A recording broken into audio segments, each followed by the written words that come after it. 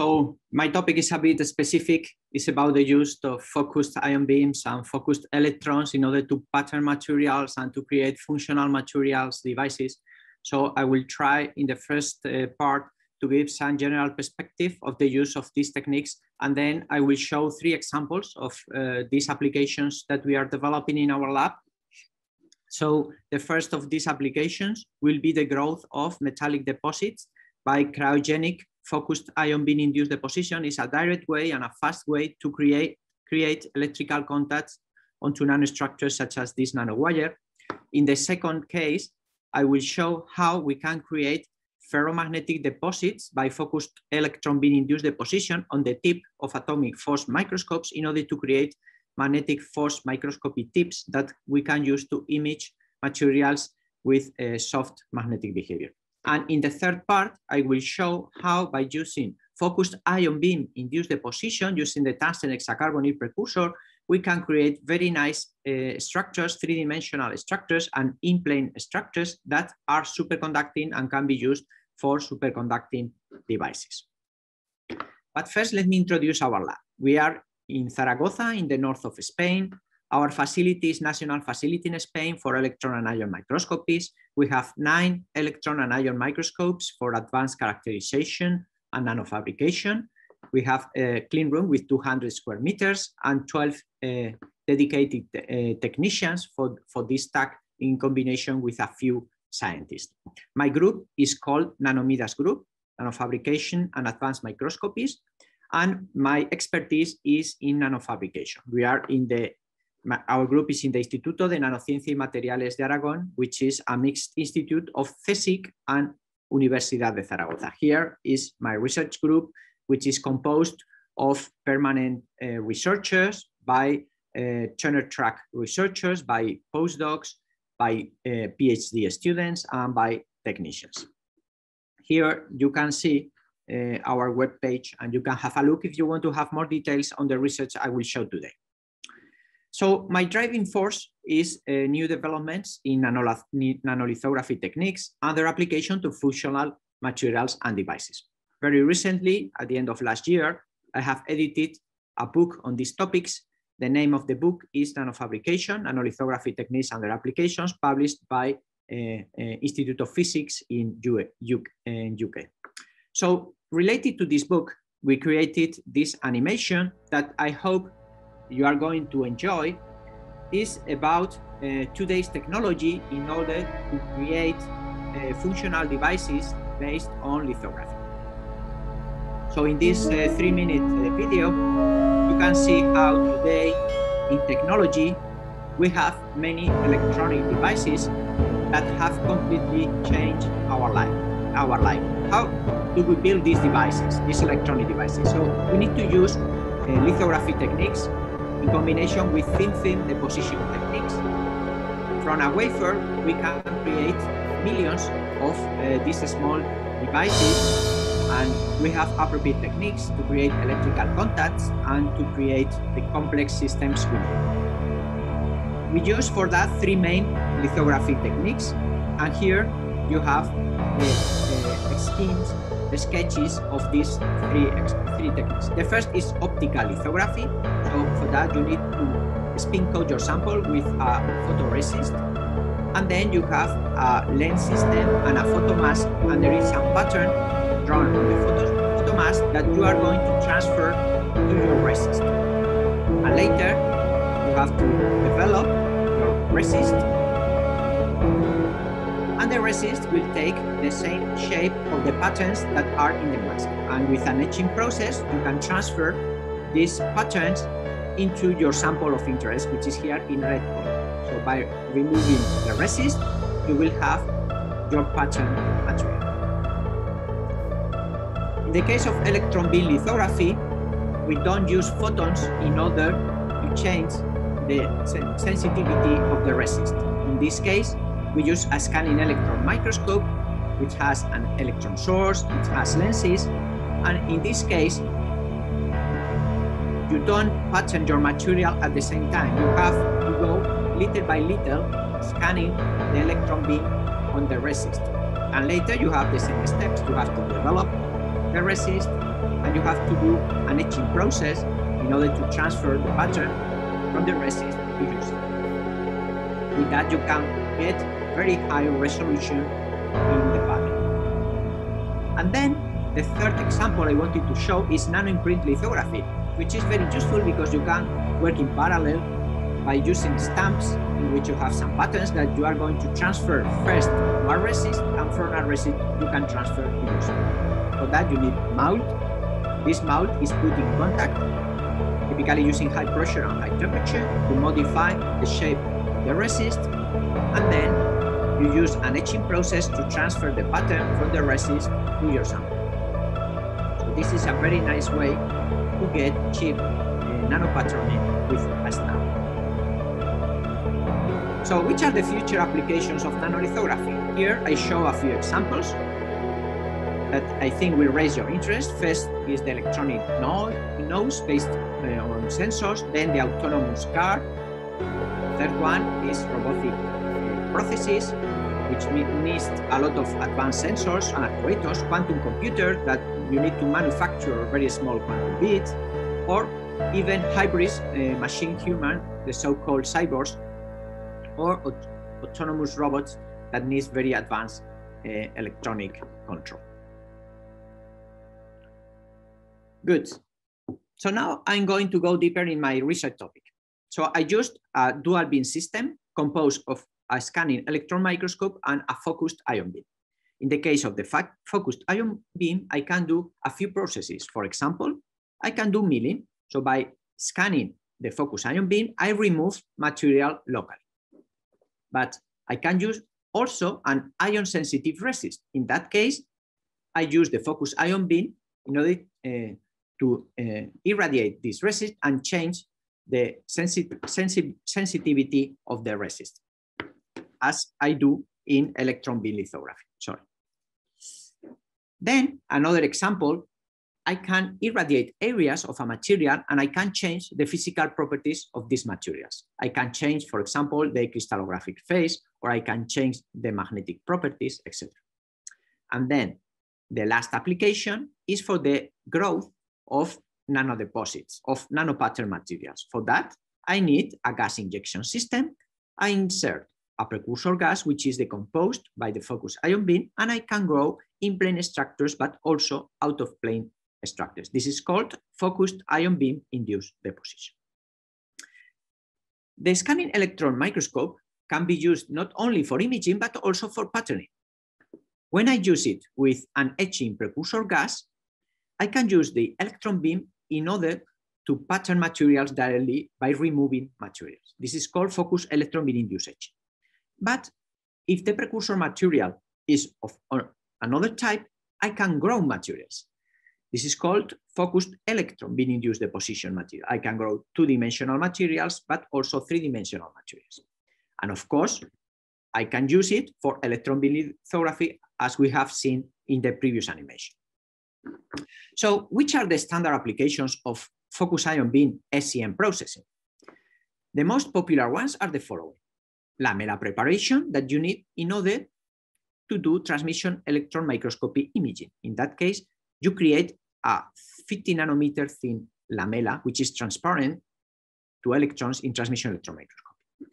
But you can use it for circuit editing. In circuit editing, when you are developing integrated circuits, you have to reconfigure these circuits in the prototyping phase. For that, you need to make holes in your circuit and to reconnect the different parts of the circuit. And for that, you need to grow metallic material, such as these tungsten connections. Another application is in mask repair. In optical lithography, you need to use photomasks. These photomasks are very expensive, and sometimes they have small defects. So you can use focused ion beam SEM in order to repair these defects. Here, you can see a defect.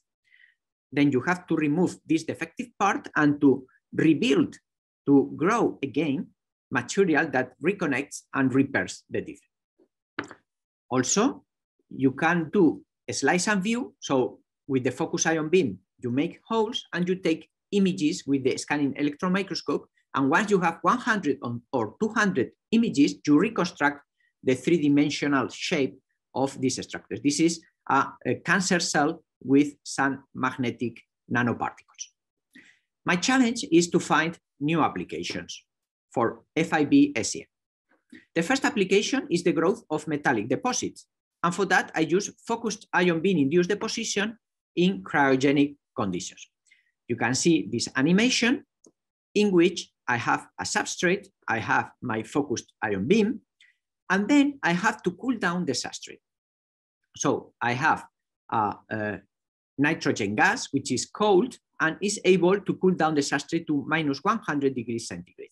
I insert my gas injection system, I condense a precursor layer, and then with the focused ion beam, I irradiate this condensed layer with the wished shape.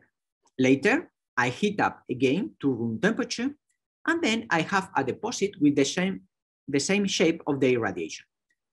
So I can use this process, which is very fast. I need very low irradiation, and so I create very low ion damage to create these deposits. I can use it to create electrical contacts to nanostructures. For example, if I want to grow contacts to this nanowire, first I condense the precursor layer, then I irradiate with the focused ion beam, and later I will have again to heat up the substrate to room temperature, and the non-irradiated part will evaporate, and only the contacts will remain, and I can study the electrical properties of these structures. So this is our equipment. This is a gallium focused ion beam from Thermo Fisher, and okay, this is the standard equipment with the scanning electron microscope and the focused ion beam, but here we have this cryo module with liquid nitrogen here that allows cold nitrogen gas to flow inside the chamber and to cool down my substrate. Thanks to that, I can do cryo-5 bit.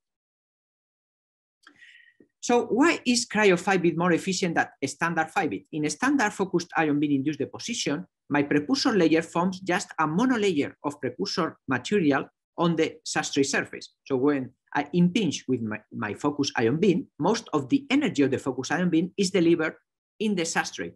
It's not used to decompose the precursor molecules. But in cryo-5 bit, as I have a condensed precursor layer, all the energy of the focused ion beam is used to decompose the precursor material. So I can get an efficiency which is several hundred times faster or bigger than the efficiency using a standard focused ion beam induced deposition. Here we have some Monte Carlo simulation of an impacting 30 kilo electron volt gallium ion on a platinum precursor layer, and you see that there are many scattering processes that take place only in this condensed layer, and the energy is used to dissociate this precursor layer. So a couple of examples, using the tungsten hexacarbonyl precursor, we are able to create arrays of 100 squares of tungsten cryodeposits with total area 100 times 25 square meters, with total ion irradiation time of only 85 seconds, compared to 14 hours if I do the process at room temperature using the standard process. So the process is 600 times faster. So I can create the process faster and with minimized ion-induced damage because I'm using much lower ion dose. Here's another example using a platinum precursor, and I'm patterning this precursor, creating a reference grid in only 41 seconds compared to 2.5 hours if I do the process at room temperature. So in this case, the process is 220 times faster. As I mentioned before, you can even create metallic deposits. If you create tungsten cryodeposits, the electrical resistivity is only 800 micron centimeters. So it can be used to create electrical contacts and to measure the electrical properties of this nanowire. And more recently, we have created electrical contacts to two-dimensional materials. So you are able to create these contacts with the shape you want directly without the use of any resist.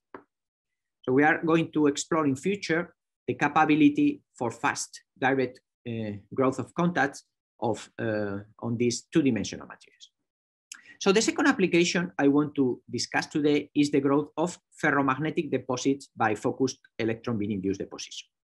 So this process is complex because you have to insert a gas precursor that becomes absorbed, And then there are many interactions of the electron beam taking place with this precursor and with the underlying substrate. So you have many parameters to control: the electron beam acceleration voltage, the electron beam current, the precursor gas type, precursor gas flux, and many other parameters. And there are many scattering processes produced by the primary electron beam, creating secondary electron beams or backscatter electron beams, etc. But for the application I'm going to show, I will show that by controlling acceleration voltage, electron beam current, and the appropriate gas precursor type and flux, you can create very nice ferromagnetic nanostructures. You can create two-dimensional structures, you can create three-dimensional structures out of plane wires, but also nanohelices. And which is also very important, you can do this process on any substrate. For example, on the very end of the tip of a cantilever. So this is a standard cantilever for an atomic force microscope. You can create a nanowire just at the tip. The motivation of these ferromagnetic nanostructures is their applications in magnetic sensing, magnetic storage, magnetic logic. And the good point is that FEBIT allows high resolution, three-dimensional patterning, and its growth on cantilevers. So this is one of the examples of the sample using the iron nanocarbonyl precursor. Then we are able to create a very narrow iron nanowire, only 34 nanometers in diameter, with a very sharp tip, 7 nanometers. So with that, we can do magnetic force microscopy experiments that we do with, in collaboration with the group of Agustina Asenjo in Madrid and Etienne Snake in Toulouse. And the idea is that with very narrow and sharp magnetic tips, we are going to be able to get rid of non-magnetic interactions. We are going to have high lateral resolution. We are going to get low invasiveness. So it means we are going to control the magnetic interaction between tip and sample. We are able to extract the quantitative information by doing quantitative magnetic force microscopy. And the magnetic tip has a very high coercive field. So the magnetization remains always in the same direction. It can be also grown on cantilevers that are used for liquid environment. So all these are a lot of advantages of using FEBIT to grow these magnetic tips. In order to approach quantitative MFM, you can measure the magnetic stray fields from these wires. This is done by electronography, and you can quantify the stray fields as a function of the distance between the tip and the sample. Also, very interestingly, you can compare for the same calibration sample, magnetic sample, what is the behavior of different cantilevers. This is a standard cantilever, bought commercially, but here are our cantilevers. This is a nanowire, which is not very sharp, and this one is a very sharp nanowire. So the magnetic force microscopy contrast depends on the shape of these nanowires. So you can see that with the standard samples, you create a higher magnetic force microscopy contrast, but this can be advantageous for certain applications, but for other applications, it can be a problem because you are going to affect with the magnetic stray field of your tip, the magnetization state of the magnetic sample you want to reach. One of the examples is skyrmions. In skyrmions, these are very soft magnetic materials. So it's observed that you are affecting in a spurious way the stability of these skyrmions by using the standard commercial magnetic tips, because you are creating an in-plane magnetic field that is spuriously affecting to the magnetic structure of the skyrmions. However, if you use one of these very narrow nanowires with very sharp tips, you are not going to affect the real magnetic structure of these skyrmions. Another advantage is the use of these tips for liquid environment. For that, we use biolevers, which are cantilevers typically used in liquid environment. And by growing our iron nanowires, we are able to measure a magnetic hard disk in air conditions or in liquid conditions. And you can observe here that we obtain similar MFM contrast, and the noise is not affected by using this in liquid environment. So we propose that there can be many applications, such as the presence of non-magnetic nanoparticles in solutions, or some biological tissue with magnetic deposit that can be studied with this MFM in liquid environment. Also, there is a high lateral resolution of our tips. On the same sample, we compare a commercial tip and one of our tips. In a commercial tip, there is a spurious width, which is caused by the shape of this tip. But for the FIBIT tip, we see that the shape is much closer to the real dimension of these dots. The third topic I want to discuss today is the growth of superconducting deposits by focused ion beam induced deposition. So by using tungsten hexacarbonyl precursor, it was discovered in 2004 that you can grow a deposit that is superconducting. This deposit has 40% tungsten, 40% carbon, 10% gallium, and 10% oxygen.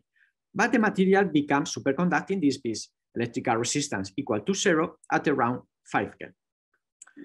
This material is a type 2 superconductor. In type 2 superconductors, there is a certain region in external magnetic field and temperature in which you obtain a mixed state. Mixed state, it means that if you apply a magnetic field, there is this magnetic field enters the sample in the form of flux quanta. And the distance between these flux quanta is only determined by the amplitude of this external magnetic field. This quanta can be imaged with scanning tunneling microscopy. This was done in collaboration with the group of Hermann Suderov in Madrid. You can observe the nice Abrikosov vortex lattice that is produced when you apply a magnetic field and the magnetic field enters in the form of this flux quanta. As our nanopatterning technique is of high resolution, one can create wires which are very narrow. In this case, 50 nanometer superconducting nanowire. Which is interesting is that if you apply a 1 Tesla magnetic field, the distance between two vortices is 50 nanometers. So there is no space here to have two rows of vortices. So you only have one row of vortices in the center of this wire. And this is interesting because it gives rise to reentrant superconductivity effects. What does it mean? If you measure the resistance as a function of magnetic field, in standard materials, superconducting materials, you would observe like this. The resistance is 0 up to a certain field in which it goes to the normal state and the resistance is finite. But here we have a certain temperature magnetic field range in which the electrical resistance goes up and then decreases again. And the result for that is that you create at the edges of this nanowire some landscape, which is a potential landscape that avoids the vortices to go out of the structure. So the vortices tend to be condensed in the center of the wire. So they have less movement and then they have less dissipation. And that is the reason why the resistance decreases again. 2 years after our discovery, there was another group in the United States that observed the same effect using aluminum nanowires and standard nanopatterning techniques. Another experiment we have recently done is the propagation of vortices in a non-local way to long distances of the order of 10 microns. So our growth technique allows to grow these very long wires with width of 50 nanometer, and then you can do a standard local resistance measurements, such as the one I just presented, in which you apply a voltage, you apply a current between these two arms, and then you measure the voltage between these two arms. But you can do non-local experiments. In non-local experiment, you apply current only through this arm, and you measure voltage through the second arm. But when you apply a magnetic, when you apply an electrical current and a magnetic field is applied, you create a Lorentz force on the vortices. So the vortices are displaced toward the second arm. When these vortices pass through this arm, they create electromotive force and you detect a non-local voltage. So if you measure non-local resistance as a function of magnetic field, you observe peaks which are associated to the pass of these vortices through this arm. So this could have applications in quantum technologies. In order to even improve the lateral resolution of this superconducting nanowire, we have recently used helium source focused ion beam. And we can create nanowires with width as small as 10 nanometers. We observe superconductivity only for wires with 20 nanometer width or higher. This is done in collaboration with Gregor Labasek in Dresden. And in this reference here, you can find more details. And maybe it's more interesting to discuss out-of-plane superconducting nanowires grown with this helium-focused ion beam induced deposition. Why is that? Because you can create nanotubes. Why is that? If you grow a standard nanowire, as the helium ion beam is well focused to only 0.5 nanometer, you are creating a hole in the center of the wire, and the produced secondary electrons are decomposing the precursor molecule, the tungsten is a carbon precursor molecules, and creating a nanowire. So basically, the shape of these wires is a nanotube. So you have a shell with the tungsten a carbon superconducting material and a hole in the center. And this hole can be as small as 5 nanometers. But you can also grow nanohelices. If you give this circular scanning shape to your focused ion beam, you can create these nanohelices in which you can control the diameter and the pitch of the different turns in these nanohelices. When you do electrical measurement, you discover that these materials are superconducting. In this table, we compare all the physical properties in terms of composition, room temperature resistivity, critical temperature, upper critical field, etc., of the 3 different types of superconducting materials we are growing with these techniques. 2-dimensional helium focused ion beam induced deposition, 3-dimensional helium focused ion beam induced deposition, and gallium focused ion beam induced deposition. You have more details in this reference. And my last slide is about future projects. Now we are developing a European project in cooperation with University of Basel, University of Tübingen, and IBM. The project is called FIP Super Probes. And here the idea is to create superconducting devices on a cantilever to be used in a scanning probe microscopy. So you know that there is a very interesting superconducting device which is called a squid. In a squid, you have a superconducting material with 2 arms and you have 2 Josephson junctions, and then the current through this squid oscillates with the applied magnetic field. So it's a very precise magnetometer. So people use this idea to create nanosquid on tips. So if you are able to create on a glass fiber 2 superconducting materials with 2 Josephson junctions, you create a nanosquid and you can use it to image the electrical current or small magnetic fields on any material. This was recently work published in Nature. So our approach is to cross over from this, let's say, manual fabrication method of these nanosquids to a upscaled wafer-based technology. So for that, we have the help of IBM that is able to pattern many cantilevers on a single wafer. And our role in the project is to grow nanosquids in these cantilevers in order to produce similar results to this published here. Okay, so this is my last summarizing slide. So I promise that my challenge is to find new applications of focused electron beam induced deposition and focused ion beam induced deposition. I try to show a few examples, like the growth of ferromagnetic nanowires for magnetic force microscopy, or 3-dimensional structures for superconductivity, or the growth of nanosquids superconducting devices. So I thank my group and also previous group members.